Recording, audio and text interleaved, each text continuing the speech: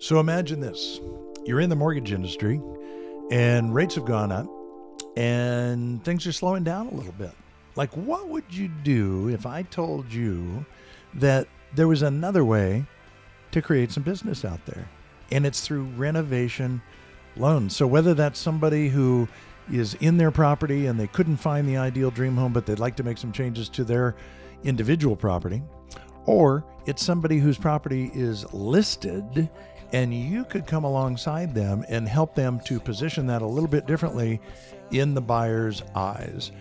That's what you're going to learn about as you meet my friend, Trey Perry. Well, Trey Perry, how are you? And welcome. Thank you. Thank you, Bill. Appreciate it. I am very, very well. So how about yourself? I'm really good, man. I'm really, really good. It's always fun to be able to talk to somebody who has a niche, you know, or for the highly educated and affluent people, a niche. Because, right, in our industry, in the mortgage industry, I just think it's so easy to get into this sort of sense of, well, I can do anything for anybody, anywhere, anytime. It's much like real estate, right? Like I can serve anybody, anywhere, anytime. And the risk in that, as I'm sure you know, is that if you really do become that, you're a generalist and you're probably driving more than you want to drive, and you probably don't have quite as much information on every single one of those products as you'd like. And so when I see somebody that doubles down with veterans or physicians or, you know, whatever the thing might be, reverse, I just always think that's fascinating. And so your name came to me as the renovation guy. And man, what I know is we got a lot of real estate that needs to be renovated. We got a lot of people with a lot of needs and desires that might not include selling. So with that said, Bud, we don't need to go all the way back into your, you know, bio and history and all that, but I would like to know, like, how did this first get on your radar screen? How did you even start thinking about renovation loans? So it was actually about 15 years ago, and it was real funny. I was listening to the podcast that you just did with Grant Schneider out in Colorado, and Grant was talking about that he had been in the business back in 08, 09 when the first crash happened. And so he had talked about how he had doubled down and kind of divorced all of his real estate agents except his wife. So the same kind of thing kind of happened to me, except, you know, he talked about how he didn't really have a niche product or something that he could go and talk to his real estate partners about. And what I found out happened was the company that I was working for had renovations, and all of a sudden I had sent like 3 deals out to this person in Greensboro, and, you know, I wasn't getting any credit for it. I wasn't, you know, I was getting paid a pittance as far as a referral fee goes.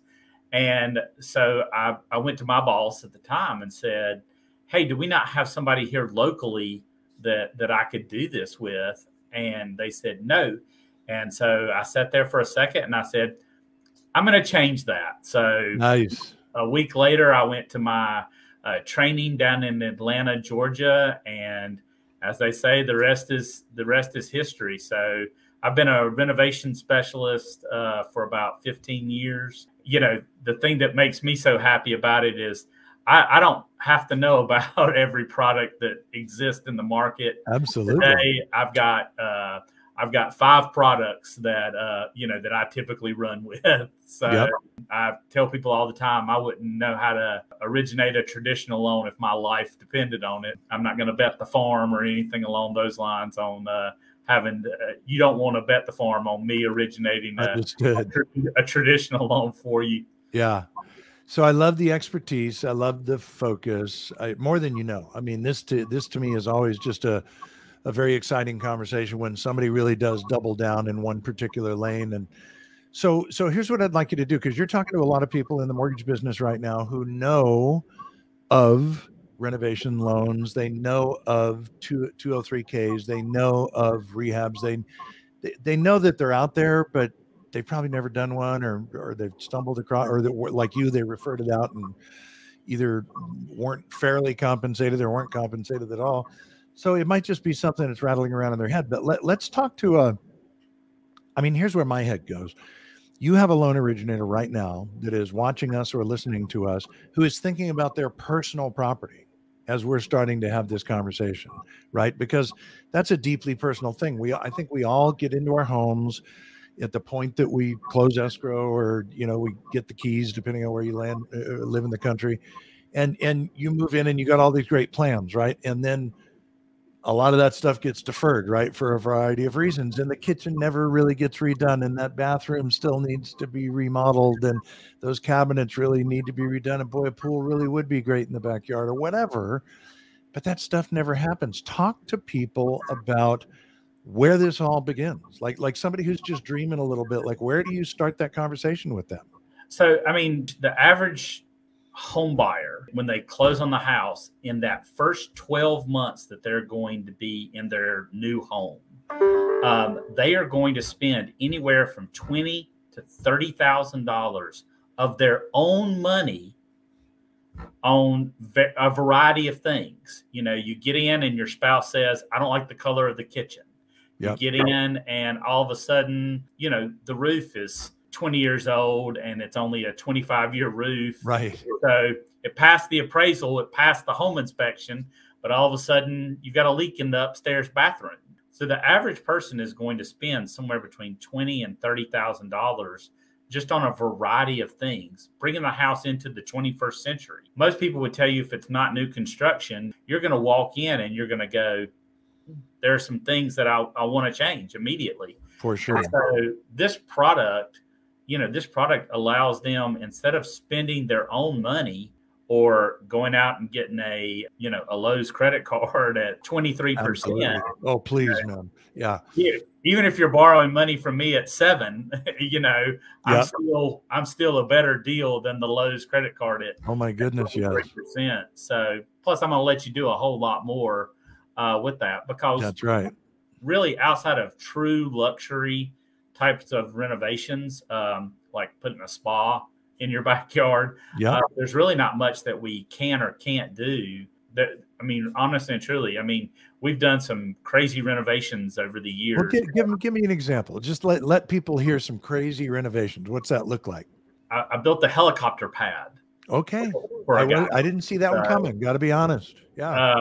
So I've actually built the helicopter pad for a gentleman in the mountains of North Carolina who had a 2-mile access road into his house, and it was graveled, but it wasn't paved. Yeah. And so during the winter months, it was nearly impossible for him to get access to his house, but he did have access to a helicopter. I built him a helicopter pad. That's hysterical. I've knocked 4 houses down completely, taking them all the way to the foundation and rebuilt them from the ground. Wow. So okay, I did not know that was possible, and I'm sure it varies depending on the area you're in. Absolutely, but and actually it depends on the products you do. So. Yeah. Wow, that's amazing, man. That's amazing. Okay, so where does this all begin? So now picture yourself in a room with 100 loan originators, and they're listening to you, a 15-year expert, and you're like, okay, so here's where you got to start. Like, I'm assuming you're going to start with, you got to know your product. So depending on what company somebody is with, you need to know guidelines and parameters, but educate people. Where would you tell them to begin?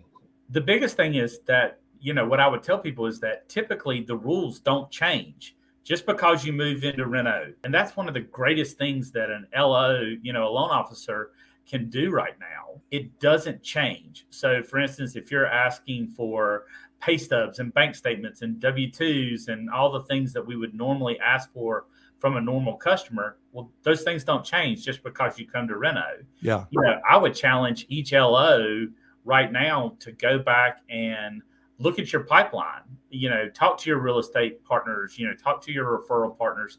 Because if you've pre-qualified somebody for $400,000 house, a $400,000 house, just as an example. Yeah. And your real estate partner is showing them $400,000.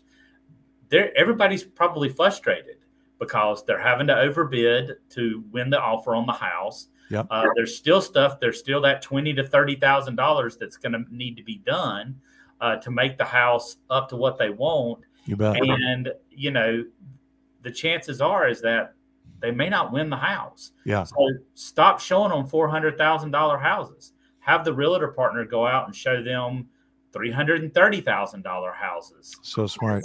It's going to let them overbid and, you know, potentially win the deal.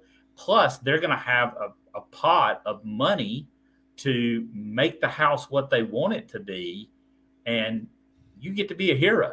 You know, that is so smart, Trey. I mean, I know this is obvious to you, but I've just never thought about that before, and yet it makes complete sense. Like, why not just lower that price a little bit where you're looking, and then imagine, like my wife always says when she looks at real estate, you've heard the expression a million times, but she said that house has great bones, right? So if you got a house with great bones, but it's like, yeah, but that 1980s kitchen and the avocado, you know, refrigerator is not really cutting it for me.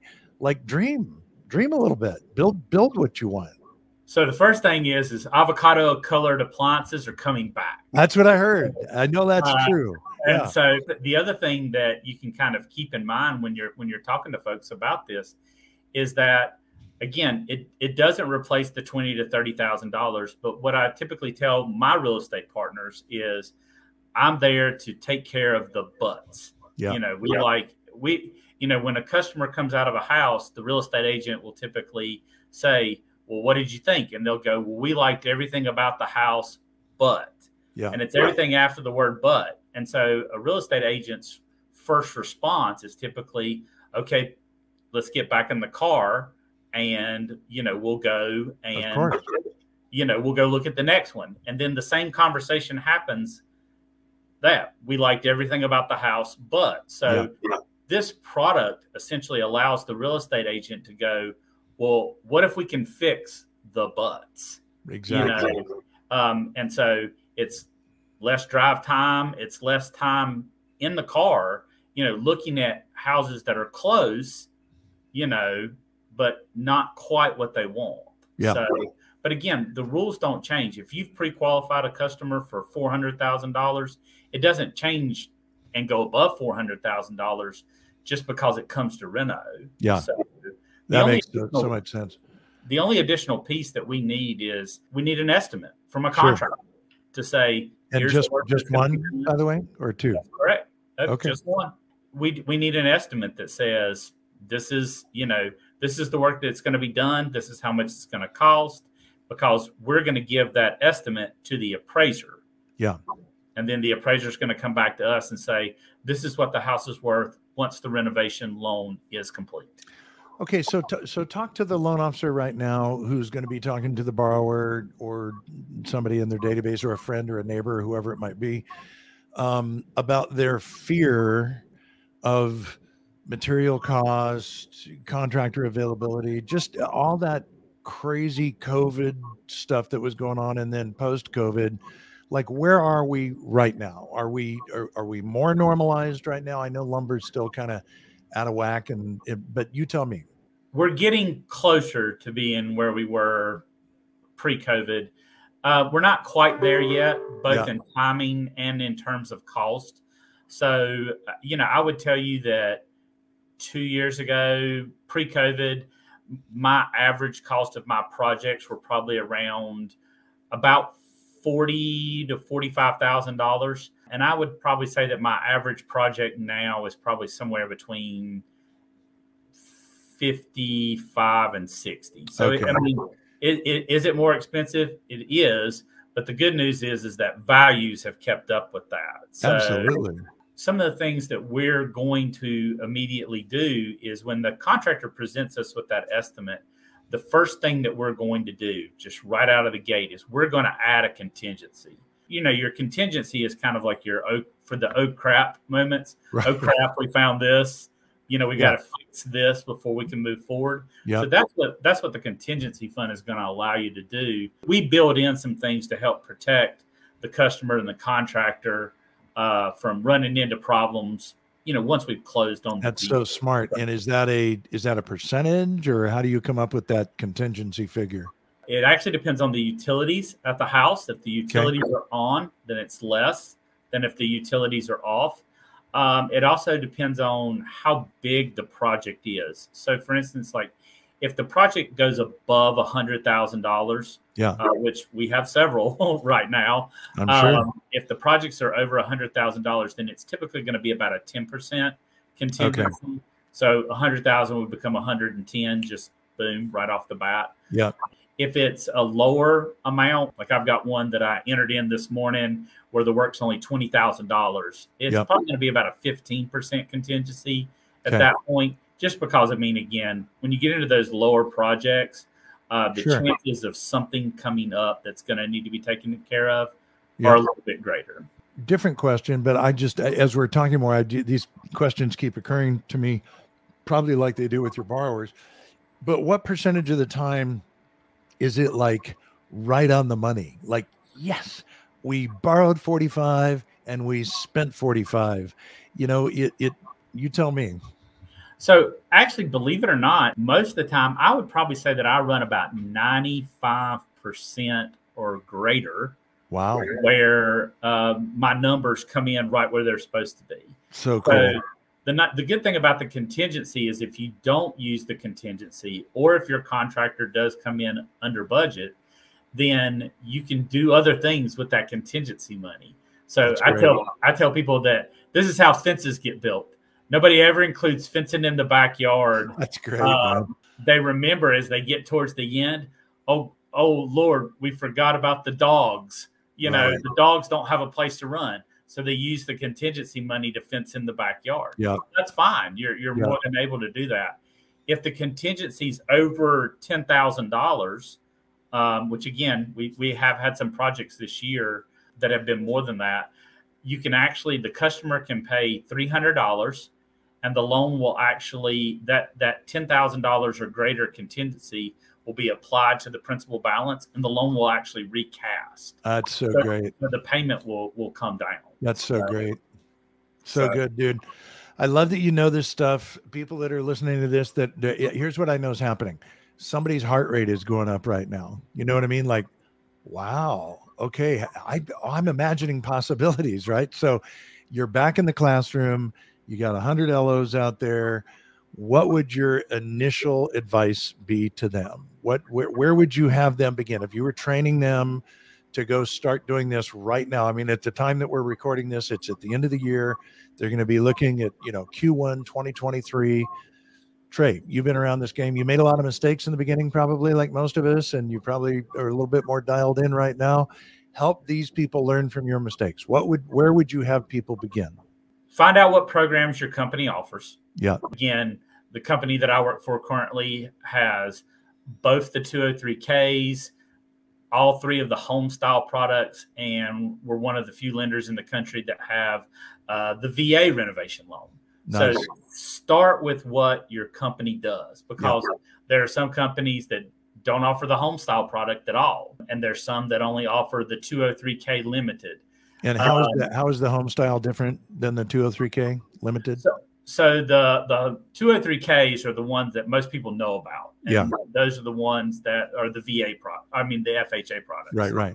And then the home style is basically Fannie Mae's answer to that product. Okay. So, but the nice thing about the home style product is you can do a primary residence. I've got a first time home buyers program. You can do a secondary residence, and you can even do an investment property. That's very investment cool. Property reno.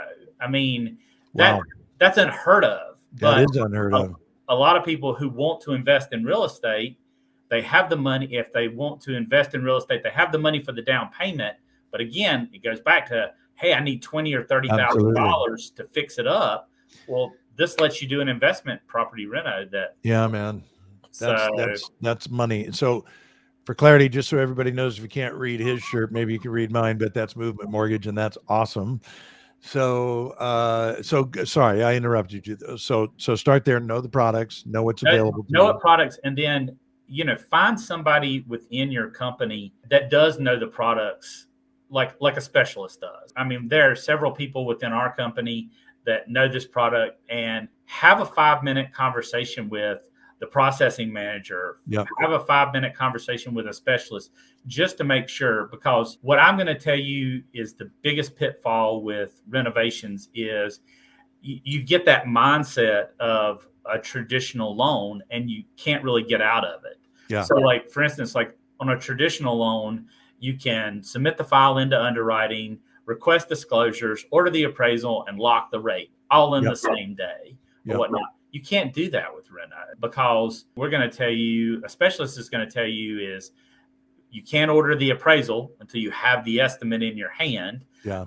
And you don't want to lock the interest rate until you have that estimate in hand.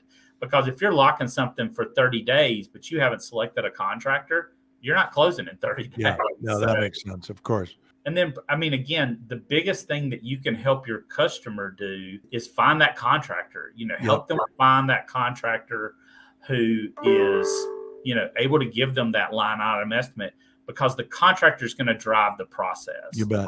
The sooner we get a contractor, the sooner we get an estimate. The sooner we get an estimate, the sooner we order the appraisal. The sooner we order the appraisal, the sooner we're going to go to closing. That's right. Plain and simple.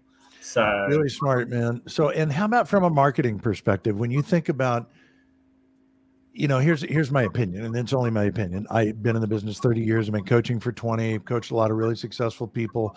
But when I picture that same room with 100 LOs, and I ask people before they kind of know where I'm going with it, like, hey, how many people are in your database? Most people will say to me 200 to 300.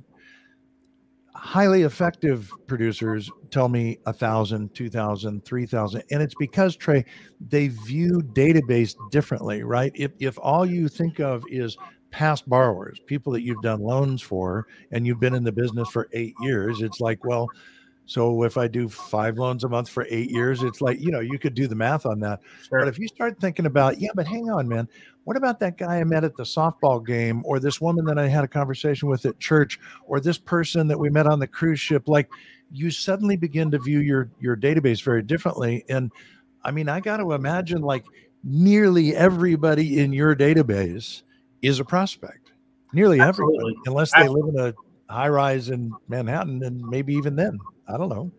So the good news is that you have a lot of people right now in your database that maybe wanted to move or thinking about moving. And the problem is that inventory, the reason why we're in a perfect storm for reno is because the inventory is still so low.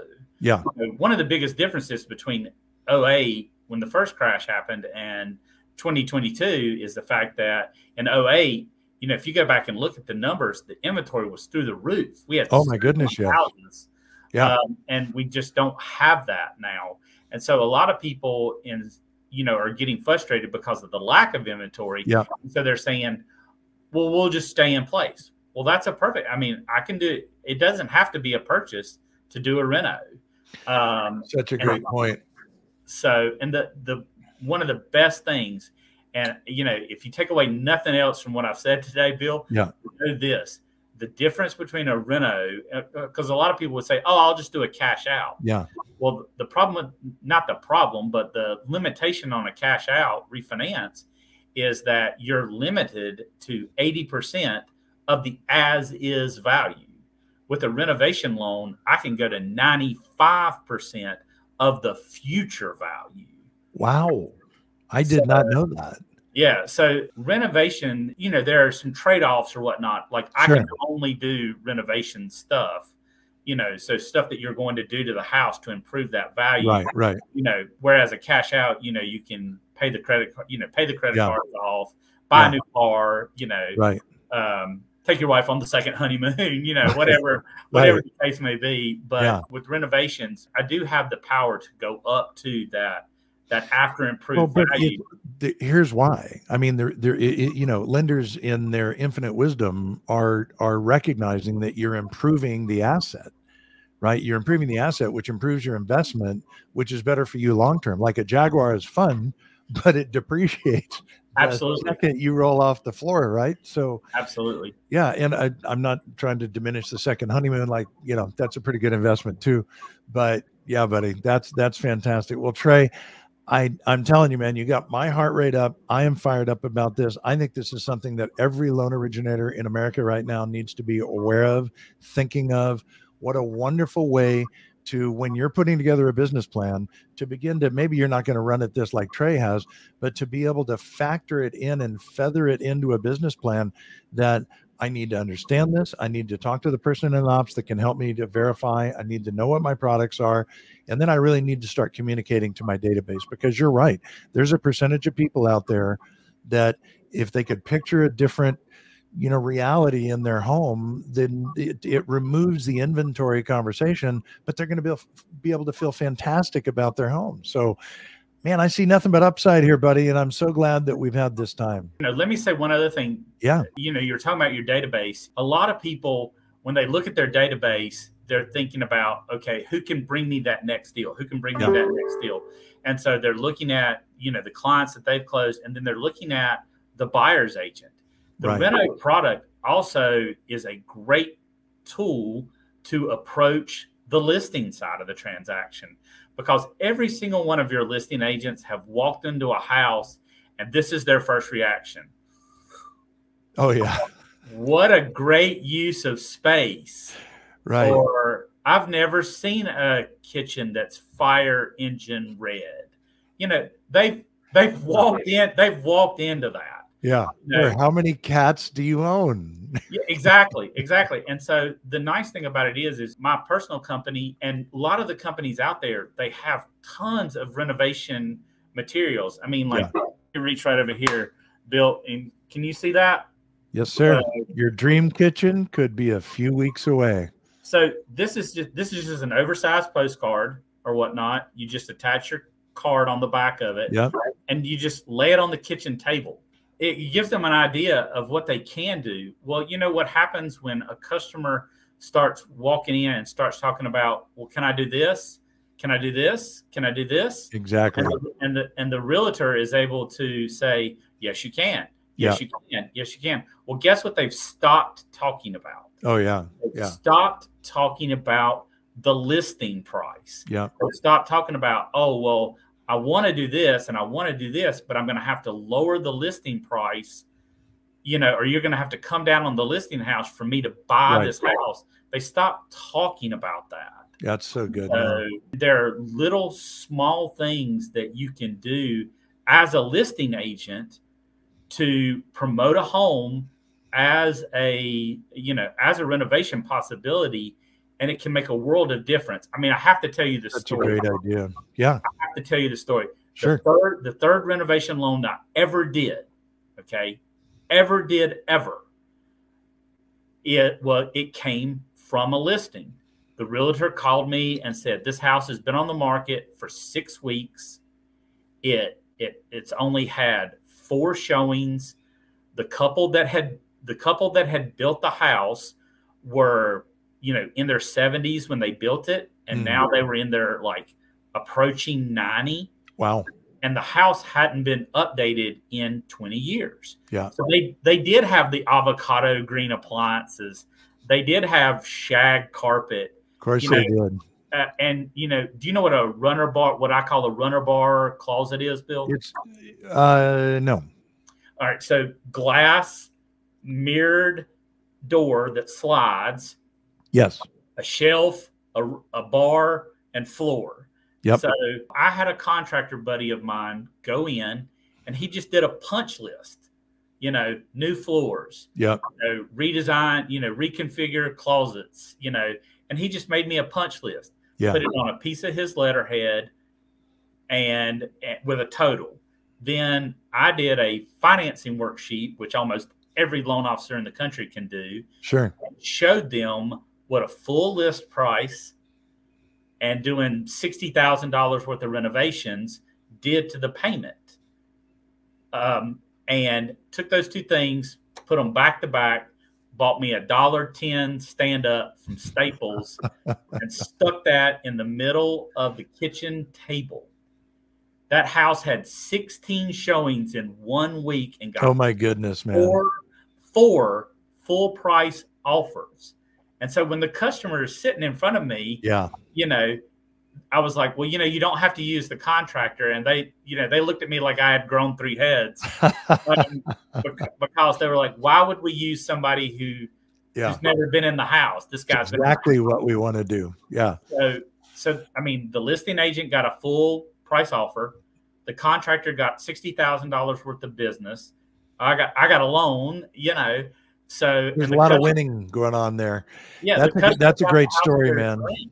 Right. So, that's a great story, Trey, and it's a perfect one to end with, because that's the kind of story. If you get that into your head, you can begin to have this conversation now with real estate agents, with existing listings, with contractors. Like, start teeing these pieces of the puzzle up, and let's forget, what it was like. It was pretty amazing. And I'm hoping if you were in the industry in 2020, 2021, and fruit was falling into your basket from the trees, my hope is you took good care of your bank account during that time, because now is the time to start thinking outside of the box a little bit and helping people to put the pieces together so that they can live in the dream home that they might already be in, or potentially a property that they could buy, but they could buy it through their own lens. Imagine that. It's like walking into a car dealership and ordering, something custom. I ordered it. You probably know, because you see me on social, but I ordered a new Jeep Wrangler about 8 months ago, and it was actually, in this market, it was cheaper to order it than it was to buy one off the lot, because there was a premium price. I don't know. This reminds me a little bit of real estate, right? And by the way, the Wrangler looks really good, Bill. Thanks, buddy. We're loving that ride, man. It's only taken me a little over 60 years to get it, so it's pretty fun. But imagine if you can create that kind of emotion in a buyer, in a borrower, somebody who's already in that piece of property, and you can. So, Trey, you have been phenomenal today. Thank you so much for bringing this glimpse of something I think people are aware of, but probably haven't been giving enough thought to. I think you've encouraged people. Thanks for hanging out with me today, brother. I really appreciate it. My pleasure. My pleasure. So, hey, if people want to reach you, what's the best way for them to find you? Email. I'm on all social media. Nice.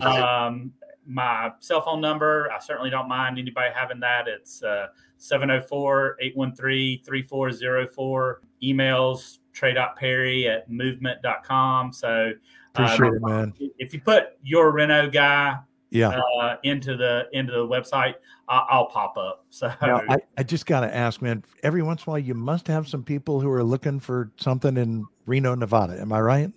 Yes. So it's got to happen. Yeah. And I tell people it's spelled Reno, but it's pronounced Reno. So, nice. And it's not the Southern twang that's doing that. Yeah, so. Exactly. No, it's a legitimate pronunciation. Buddy, thank you so much for spending the time with us today. Appreciate you. Yes, sir. Thank you very much. Appreciate it.